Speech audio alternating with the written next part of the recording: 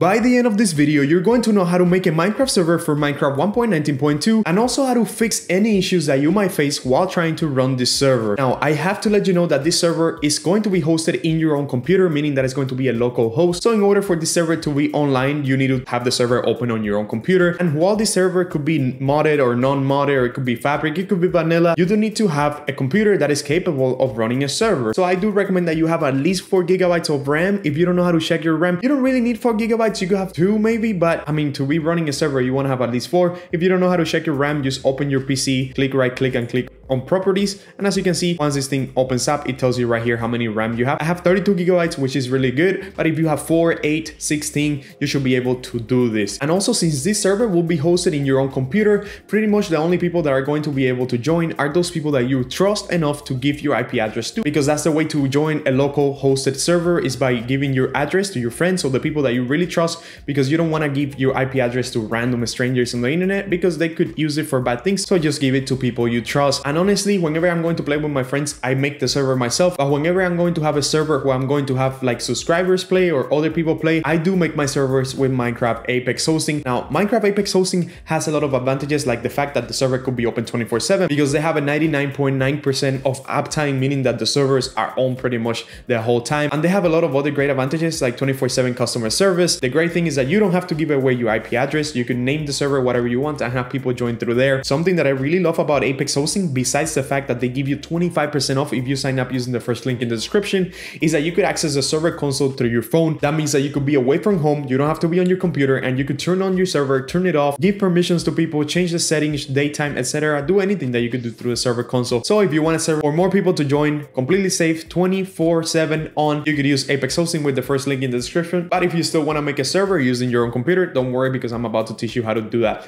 Step number 1 that you want to do is actually to open Minecraft. Open just your regular Minecraft launcher and go ahead and launch the latest release, 1.19.2. If you already had opened vanilla Minecraft once in your computer, you don't have to do this step, but this is actually done to make sure that you have an instance of Minecraft 1.19.2 in your computer. You could go ahead and close the game. That is just to make sure that you have an actual instance of Minecraft 1.19.2 in your computer. Once you've done that, go ahead and click on the second link in the description, which will bring you to a written guide on how to actually download and run a server. It's very detailed, and the guys that run the website are actually really good at this, but I'm going to teach you how to do it in this video. Once you're over here on the guide, scroll down until you see download Server.Jar. Go ahead and click on that button, and that is going to redirect you to the Minecraft website, the official Minecraft.net website. And in here, we're going to look for a link called Download Minecraft Server 1.19.2. As you can see, it's right here. Now, if you are coming here in the future, okay, if you're watching this months from now, there's a chance that Minecraft Server 1.19.2 jar is not there, and you have something like 1.20 or a newer version, because this is just for 1.19.2 as of right now, as the moment that is the latest release. But in the future, this is going to be updated to whatever Minecraft version that we have. So if you're watching this and you still want to make a server for like 1.20 or 1.19.5, for example, you could still follow along. This is going to be a newer server in your case. Anyways, once you're over here, go ahead and click on Minecraft Server 1.19.2.jar. That is going to start the download for that jar file. In my case, it's going to ask me where I want to save it, but for you, it's just going to download. Now I'm going to go ahead and drop this server file into the desktop. Once we have the server file in the desktop, we want to create a folder to actually put the server on. So I'm going to name this folder like, just so you guys don't get lost. So we have our like folder. You can name the folder whatever you want, and we're going to drag and drop our server file into there. Now we have the jar file inside our like folder, or your server folder, right? Anyways, once we have this folder created, we're like almost ready to start running the server or install the server. What we need to do is actually make sure that we have Java updated, and that is because any Minecraft Java version above 1.16.5 will require you to actually have Java 17 or above, meaning that you could have Java 17 or Java 18. How do you check your Java version? Don't worry, just click where it says type here to search,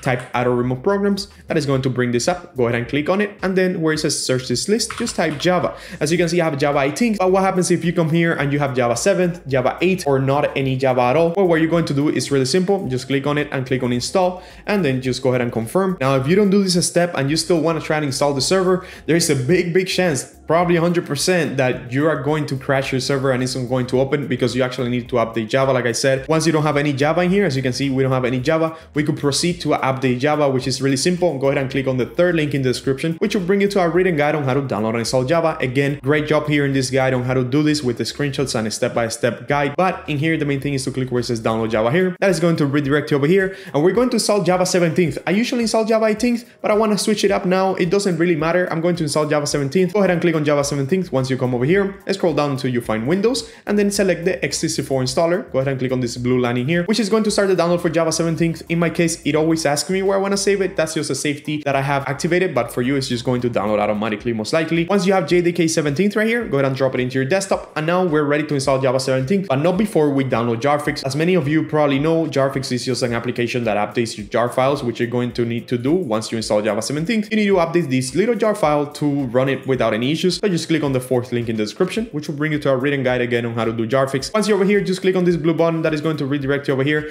to the Jarfix website. In here, just click on the blue line that says jarfix.exe, and that is going to start the download automatically for Jarfix. Go ahead and click on save if you have the same options as me. And once you have Jarfix, go ahead and drop it into your desktop. And now you could even close from all the browsers except this video because you still want to watch it. Now we're ready to start with the installation process. The first thing you want to do is install Java. Go ahead and click on the JDK 17th, which is going to start the installation for Java. And when you double click on that Java installation, it's going to prompt you with the administrator sign, allow it to run, and then you're going to get this little thing in here. Click next, next, and just wait for Java 17th to install. It shouldn't be that hard, and it's actually a requirement for any Minecraft above 1.16.5. Anyways, once Java has finished install, you're going to get this little thing in here. Click close, and you could even delete the installer. Now we're ready to run the Jarfix. Go ahead and double click the Jarfix. Once you double click on Jarfix, it's going to prompt you with the administrator sign. Go ahead and allow it, and then you're going to get this little sign in here saying that all the jar files in your computer have been updated to Java 17th, which is what we want. That's good. Go ahead and click OK on that, and then you could even delete the Jarfix. We don't need it anymore. Now we're ready to install the server. Go ahead and open the folder that you created, and in here you should have the server file. I'm actually going to change the name of this because this is probably how yours look. Probably just looks like this, right? Your file probably just says server. As you can see, what you're going to do in here, you're going to go ahead and double click on it. Just double click on it, and that is going to start extracting files in the folder. As you can see, there's some files just appearing. Once the files stop appearing, this is what it's going to look like. You're going to have a EULA file in there, which is this little text document. Go ahead and double click on it to open this text document. And what you're going to do in here is actually change from false to true. Just select the false part and type in true. Do not put any space after it. It should look like this, just EULA equal true. And once you have done that, go ahead and click on file, save, and you can close this. That's it. You don't have to do anything else. Now go ahead and double click on Server.Jar once again,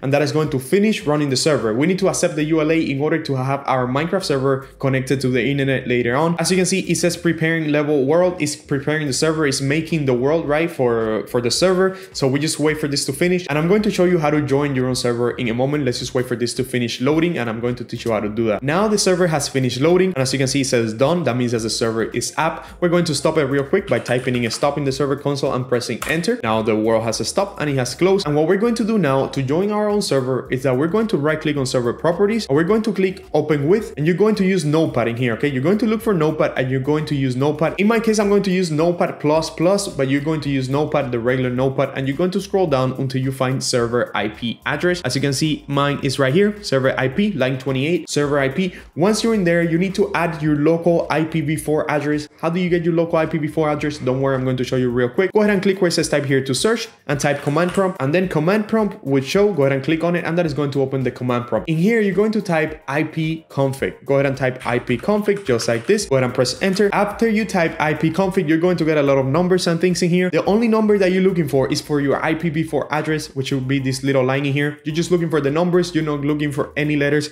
So just go ahead and select those numbers and press Ctrl and C to copy it. And you could even close the command prompt now, and then in the server IP, go ahead and type that number. As you can see, we now have our server IP in our server property file. You could go ahead and click file, save, and then close out from this. Before you do close it though, go ahead and select the IP address again and press Ctrl C again to copy it, and now you could actually close it. Go ahead and launch your server once again. As you can see, the server has loaded, and once the server is loaded, go ahead and open your Minecraft launcher and open your Minecraft game. Once Minecraft has opened, in order to join your server, go ahead and click on multiplayer and then click on add server, or you could type direct connection, doesn't matter. In this case, I'm going to use the add server option. You can name this whatever you want. Let's name it like again, and then in the server address, you're going to press Ctrl and V to paste that local IPv4 address. Click on done, and that should add your server. As you can see, it says like down here. We could click on it, and that is going to log us into our world. That is going to log us into our server. As you can see, I'm in the server, and if I go to the server console, we could see that I have joined the game. Another way to join your server in case the IPv4 address doesn't work is by typing localhost instead of the number, instead of the IPv4 address. Just type localhost, click done, and then add the server that way. But this way, the localhost actually doesn't work for me, so I have to use my IPv4 address. But I know that for many of you, you might join using the localhost instead of the the IPv4 address, so you're gonna try both of them to see which one works. And that is pretty much how to create your own server. But I know that you have a very important question now, and that question is, how do I have my friends join? Because I don't want a server to play by myself, right? Well, you might actually want to do that. I have servers where I just play by myself. But anyways, to have your friends join, you're actually gonna need to port forward the server. Port forwarding is a little bit more complicated, and that is why we made an actual guide just to port forward, an actual video that you could watch on how to port forward, which I'm going to be linking on the top right now, and it's going to show at the end of this video, so you could go watch that video, which is a more in-depth guide on how to port forward, because yeah, if I put it all into one video, it's going to take like half a day. Anyways, you now have a server and you're only one step away from port forwarding. Go ahead and watch that video, and as always, bye bye.